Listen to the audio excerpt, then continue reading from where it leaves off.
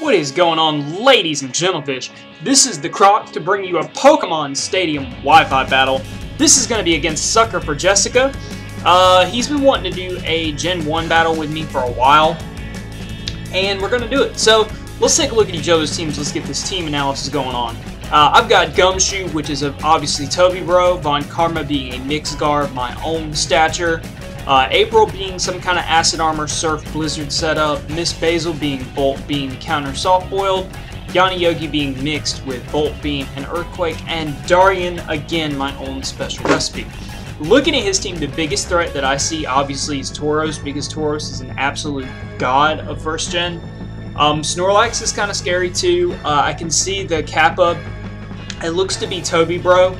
As Gamma to an extent and Snorlax to an extent both handle Venusaur, the main counter that handles Toby Bro. So let's get right into this match and waste no time. I'm going to lead Von Karma. He's going to be leading Omega here.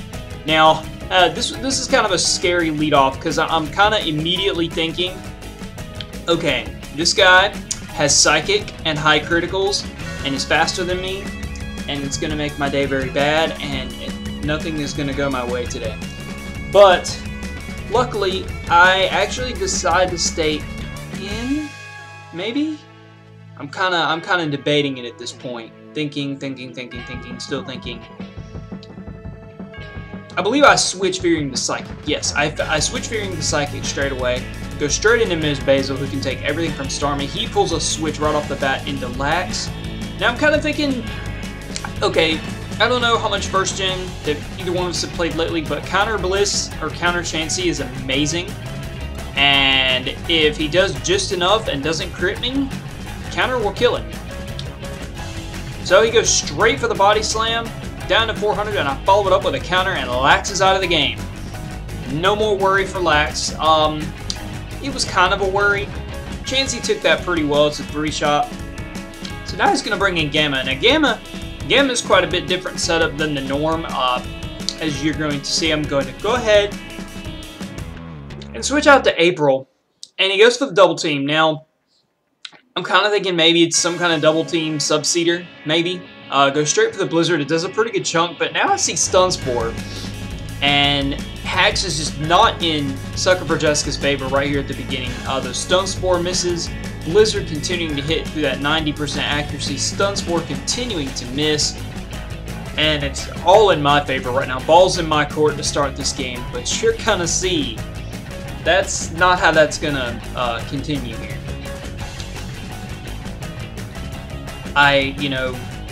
Both Xenon, Sucker for Jessica, players like that, and me to an extent, sometimes, I'll get down and I'll still be able to come back. Now, here I'm going to over-predict here, and I'm going to go into Gengar.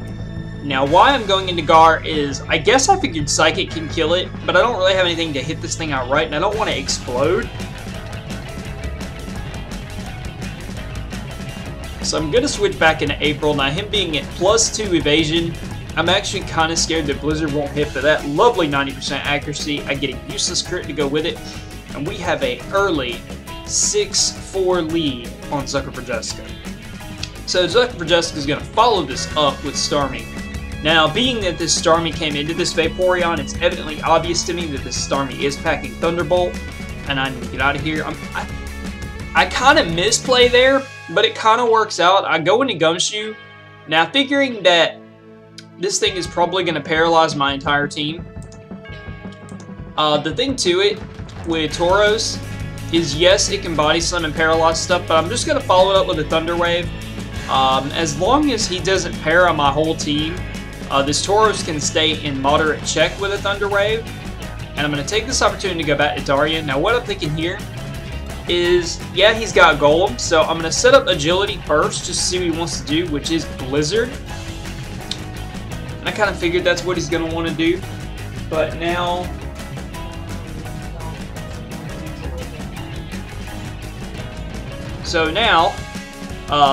I set up an Agility, and he's going to go for a Blizzard, nearly knock me down. I'm kind of debating this move in my mind. He's got that Golem, and I want to go ahead and Surf, which I do on the switch into Golem, which was perfect on my part. I was kind of surprised that killed him. Yes, it's 4 times super effective, but Maybe Dragonite can kill him in one shot. Now, here comes this Tauros again. Now, my thought process here is basically just going to follow it up straight away with a Hyper Beam. I was hoping for that crit that I'm not going to get, and Body Slam easily going to take Darien down. And the first score on the board, now we have a 5-3 game. But it's still not looking good. That Tauros is still a very big threat to my team. Basically because it can paralyze everything and crit everything. So, it doesn't matter. Now, here Slowbro is going to come in. Now, I'm kind of scared of Slowbro. And the reason I'm kind of scared of Slowbro is, especially if it is a Toby Bro, seeing the Thunder Wave and the following turn seeing the Amnesia, it does confirm my suspicion of it being Toby Bro. A couple points with this is to whether he's carrying the Surf or the Psychic as his stab choice. Excuse me, I just woke up a couple minutes ago. The bad thing about this is the fact that if he does go for the Psychic stab, I can't really bring in Gengar.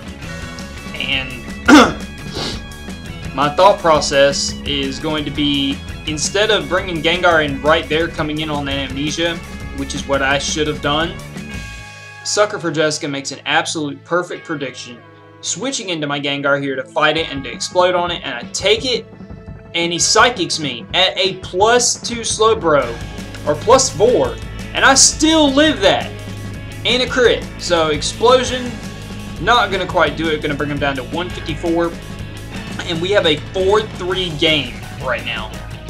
Oh man. 2 paralyzed Pokemon, 1 fully healed Pokemon. I'm going to bring in Nidoking now.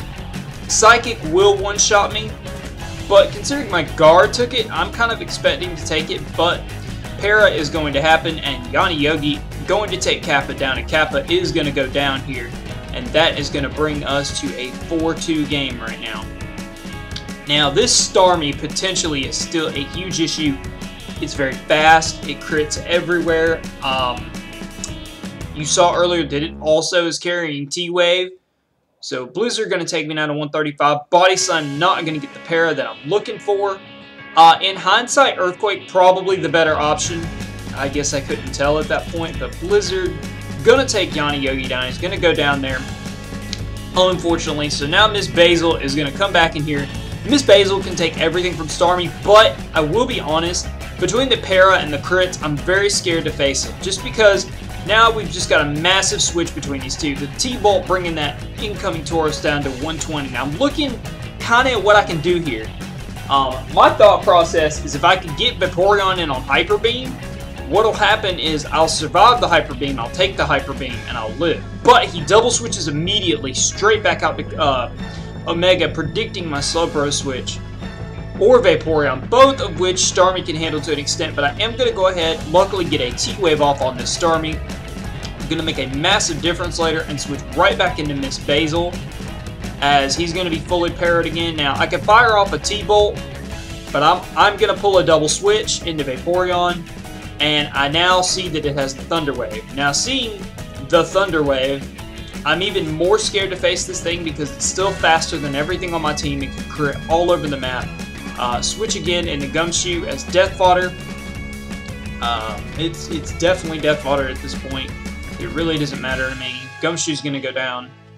And what started as a 5-3 game has become 2-2. Now, we've got Chansey and my Vaporeon versus his Tauros and Starmie.